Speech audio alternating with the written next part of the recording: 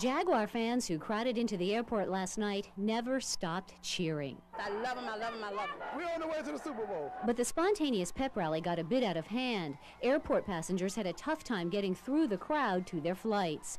Airport officials will meet tomorrow to decide how to handle future impromptu welcome homes. This took us completely by surprise. We had no idea that we're going to get, 5,000 to 7,000 people out here after this thing, but we'll be ready for them next week, and it'll go off better.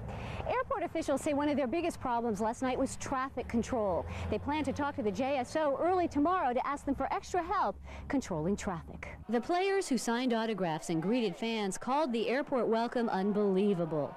They also had some first-hand advice for airport officials. It was maybe they could maybe rope it off a little so the players can walk through instead of walking, having to squeeze through people. But, other than that, most of the guys thought it was great. I'd like to see maybe a little walkway set up for us so we can go through and really acknowledge everybody. Maybe high-five a few people, sign some autographs. But as it was just sort of a battle to get through the crowd without, getting pen marks all over your suit or whatever. JIA officials will also meet with the Jaguars this week to try and coordinate a better welcome, one that may not even be at the airport at all, but at the stadium. With photographer Tom Hollis, Marissa Carbone, 17 First Coast News.